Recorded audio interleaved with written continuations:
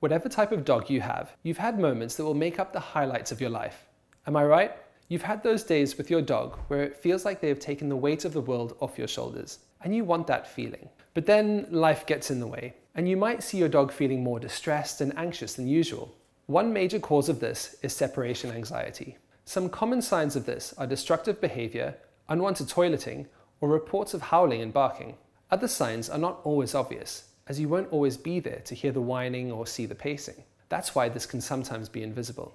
Taking the time to check for these signs by filming your dog when home alone will help you reveal any potential issues, even if you don't believe there are any. The more visible ones can include trembling, excessive salivation, repetitive behavior, excessive licking or chewing at their paws, and even vomiting.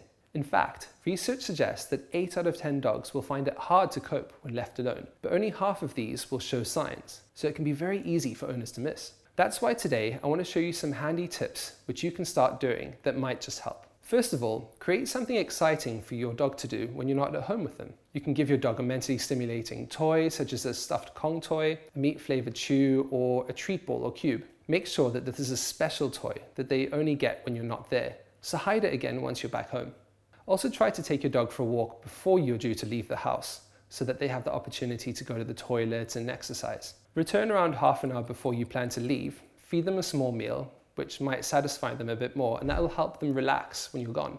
Now, some dogs will bark at the sight of other people or dogs passing by the front window, sometimes even in response to noises out the home like cars. So if you close your curtains, that would reduce what your dog can see, and that will leave a quieter room where they can relax. Sometimes even putting on the radio, maybe some nice classical music, that can help them get distracted from noises outside. You shouldn't leave your dog alone for more than around 4 hours. However, if your dog struggles being alone, then they may even start feeling anxious within minutes of you leaving.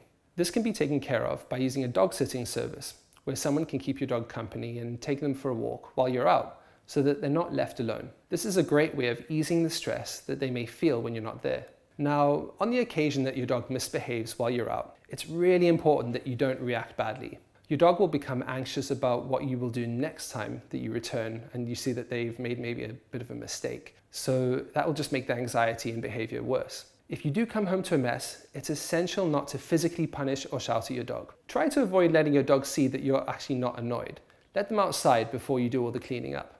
I also like to use natural calming supplements along with the changes mentioned above to give your dog an even better chance of overcoming separation anxiety. Calming chews can be given an hour before you head out, or even on a daily basis to help reduce anxiety.